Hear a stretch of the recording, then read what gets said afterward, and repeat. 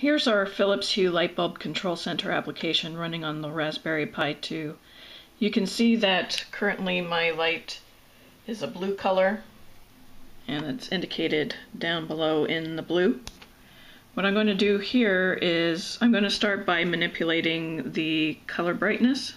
So I'm actually going to touch it here and bring down the brightness.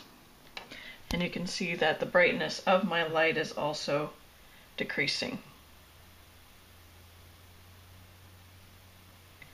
I'll start bringing it back up a little bit so you can see I'm dragging this slider up, and my light is getting brighter as I do that.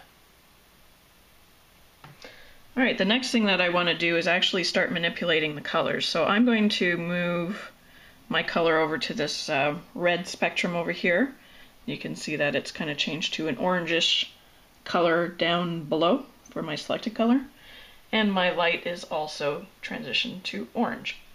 So what I'm going to do now is actually drag this this little portion here across the spectrum, and I'm going to land it again on like a blue color. So you can see it's blue, and my light in fact has changed to blue.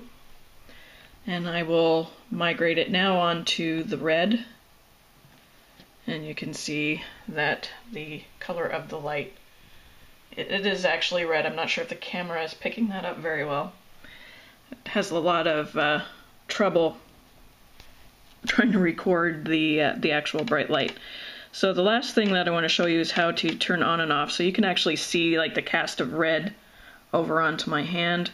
If I actually turn it off, so I'm going to slide this over, you can see that the cast is gone and my light is off. And if I turn it back on again, you should see that red cast start to show up again, which it turned the red light back on, and it is red. Alright, so that is an introduction to the Philips Hue control through a Windows IoT Core application.